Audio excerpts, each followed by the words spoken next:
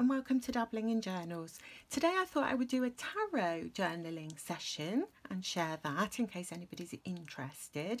I use tarot cards for self-reflection. I like to pick a card each week that I'm going to focus. It'll help me, prompt me to think of something that I can focus on for the week. I also use them for self-care, self-healing, and I also like using tarot cards to prompt art journaling ideas. So I just find them, you can get so many different decks and so much beautiful artwork. I really find them inspiring. Now when I'm going to do this, I do like to take the opportunity as well to have a sort of grounding time for myself. So I have some candles lit because I love candles. I've got some flowers. These are dried ones that I've taken from bouquets of flowers that were gifted to me. This little pink one came from my niece. If I had fresh flowers, I would use those. I do like to light some incense because I like the smell and I find that really relaxing.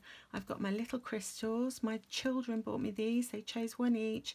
That makes sure that I'm thinking about them. And I sometimes have some relaxing music playing. Got my feet firmly planted on the floor.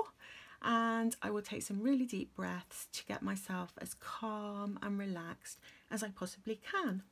Then I will take my deck of cards, and today I am using a deck called the Shimmering Veil Tarot by Cilla Conway. I really love her artwork. I think this was the first tarot deck I ever bought. This was what drew me in. They're very thick cards, these. They've got this beautiful silver gilding on the edges. I don't know if you can see that reflecting. Now, because they're so thick, they're a bit tricky to shuffle, but I'll give it a go. To shuffle my card, make sure I get a random card, and I could also overhand shuffle, but I'm a bit clumsy and sometimes I drop them and I don't want them to land on a candle and set fire to myself, because that wouldn't be very calming at all, would it? So what I'm going to do now is just randomly select a card.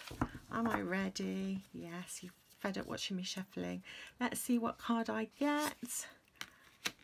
And I have this one. Wow, that's really interesting.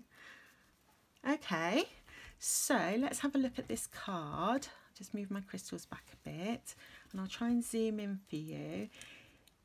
The circle here represents Earth. So when I'm looking at the meaning in the book, I know I'm looking for Earth and I'm looking for the number 1. So I'll be able to find the kind of suggested interpretations in the book, but I do like to look at them myself first. Now obviously we've got a sky here. Cilla Conway paints mainly in oils, so this is obviously a copy of an oil painting that she's done. I mean, those clouds are beautiful, so straight away that's made me think I want to practice painting clouds this week. Then at the bottom we've clearly got Earth. Now what could this be? It's very abstract. It reminds me of an embryo. I had in vitro, what do they call it? In vitro fertilization, IVF, for my last child because I had blocked tubes. And so when I had the IVF, they show you the embryos before they put them in you. So they make them. They don't make them, they make them out of your eggs and so on. But then they show you the embryo, and I actually watched my embryos dividing on the screen before that they were, you know, put back into my uterus. Sorry, this is too much information. But that's what it reminds me of. It reminds me of an embryo or a cell, because you've got this like outer lining and then all these little sort of circles, although this is a bit of a wobbly one because they're not all the same size, are they? So I wonder what her idea and intention was behind this painting, because it's so abstract. I love the colours, all the purples and pinks. This looks really earthy to me. I've just noticed that's a snake. Okay, so this on the outside is actually, can you see? It's got an eye and teeth and it looks like it's holding its tail. Then there's a name for that, a snake holding its tail. And can I remember? Is it Ouroboros or something? I don't know, I can't remember. It might say in the book. Okay, so let's have a look now and see what the book has to tell us. So each tarot deck comes with its own little guidebook. They're all written by different people, so there's all kinds of different interpretations. And we'll have a look. We have to have a look for the one of Earth. Here we go. So we've got Earth and we've got number 1. So in the little guidebook, there is a, let me pop it underneath the card. There is a little representation of the card, so you know you're reading about the right card, but I'll put it there so that it's bigger for you. I'm not going to read all of this, I'll just read the first paragraph. It says, Earth 1 depicts the universe of physical energy, symbolised as the multiplicity of planets or atoms held within a container of energy. In myths, the ancients spoke of the Ouroboros, oh, it is called an Ouroboros, or the python that was said to encircle the Earth. Now for the meanings, it says the ability to manifest ideas into physical reality, abundance, physical well-being, sensuality, the love of material reality, seeing what is, sometimes indicates a need to be more grounded and rational. Okay, so for me now, I have to pick my reflection for the week, and it says to focus on physical well-being, so that's interesting, and manifesting ideas into physical reality. Be more grounded and rational. So that makes me laugh a bit, because in fact I'm very rational. My PhD was in philosophy, analytical philosophy, so rationality is something that I am capable of, but that doesn't mean that I find it always easy to use my reason to help me cope with emotions. So the need to be more grounded and rational, I think that is actually what I'm going to focus on for this week. So every time I'm feeling a difficult emotion or even a positive emotion, making sure that I take the time to think about how I'm feeling, acknowledge it, make sure that I don't let it sort of take over me or be inappropriate in any way. So using the reason that I'm quite capable of to keep myself grounded when I'm struggling. So I really like that message, and I think that's really useful for me this week. So that's the message that I will be putting in my planner, but I'm also going to journal about this card in my tarot journal, and I will share that with you shortly. So I've cleared myself some space and I've got my tarot journal out. At the moment I'm using an A6 Traveller's Notebook by Chic Sparrow in this lovely dark brown colour. It's got something on the back. It's starting to scuff up and scratch now and get a little bit more rustic looking, which I enjoy. So I am currently using an A6 stalogy for my tarot journaling, although once this book's filled up I'm very tempted to move into a B6 instead, simply because I'd like more room to decorate. I do love journaling, obviously, that's why I have a journaling channel. I love journaling, I love decorating, and this is actually not that big a space. I'm enjoying it and it's quick and easy to do. So I have to think about it, but I may change to a B6. So the first thing that I will do is I put in a photograph of the card that I picked, and I've printed that on a Polaroid zip sticker printer machine thing. I'm just going to trim the top because the photo was like slightly, the card's slightly smaller than the size of the paper. So I'm just trimming that off. And I do like to write the date, which I can't remember. I know it's Saturday, so I'm going to write Saturday. Oops, gone off the top. Saturday. I'll leave a gap so I can look up the date, and it's May. Okay. Isn't it terrible when you can't remember what the date is?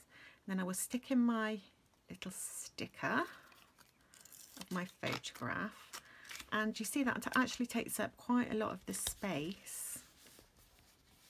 And what I like to do then is write in the deck that I used, which was the Shimmering Veil by Silicon Way.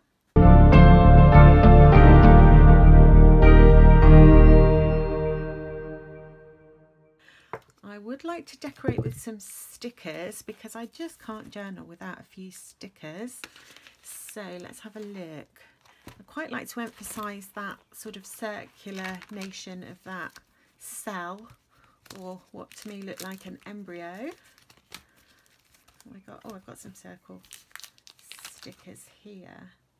Oh, I have some stickers here. This one looks to me like a tarot card, and I'll zoom in. But can you see how the the sort of image shape on this sticker looks very like the sort of shape on the back of the deck of cards, which I also keep in a pouch. I don't think I showed the pouch, which has that same sort of, I don't know what you call that shape. It's like a burst of energy. So I'm going to use that sticker. It looks like I've scratched a bit of it off, but never mind. And where would it fit? Oh, I want to put it there. That'll go over my date, but I can sort that out later, can't I? Or shall I not? Oh, maybe I'll put it, I'm going to put it, I don't know what I'm doing to it. I'll pop it down there. Okay, and I wanted some circle shapes. So I do have some circular stickers. Let's take one of those. My eyesight's terrible. Not entirely sure what that is. I think it's a tree, which goes with earth. The card was an earth card, so I think that my tree I'll pop down here. And then I've got some smaller circles which look a bit more abstract. Let's put some of those in as well. So you see, it's really sort of simple decoration because I don't have very much space. Because if I put too much in here, I'm dropping stuff everywhere. If I put too much in, I won't be able to have any room to write, will I? So let me know, do you think I should upgrade to a bigger journal? I could fit another circle there, couldn't I? What would be nice? I think that one with the blue in it. So simple, just a photograph and a few stickers. And then I like to write about my interpretation of the card.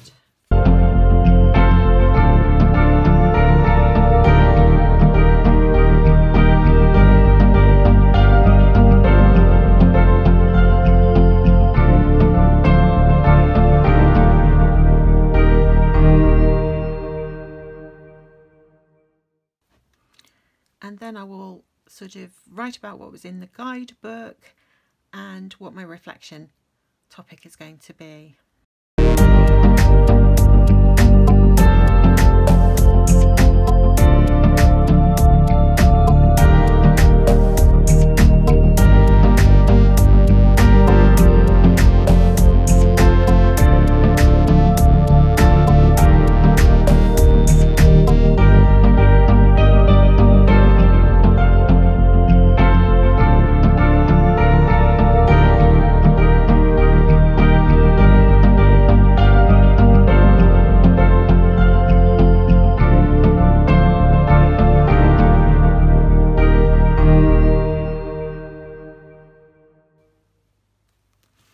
Okay, so thus far I have talked about how I responded to the card, very briefly, some of the information from the guidebook.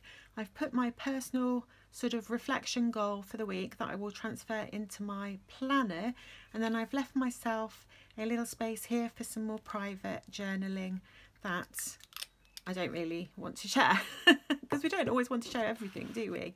So that's my little spread, which is my response to the tarot card that I randomly picked. I hope you find that interesting in some way, and perhaps it will inspire you to use journaling prompts to help you with self-reflection. Obviously it doesn't have to be tarot cards, you can use all kinds of different things to prompt journaling, but I do find them really fun to use and inspiring and sometimes freakily appropriate to what I'm going through. So thank you so much for watching. Bye.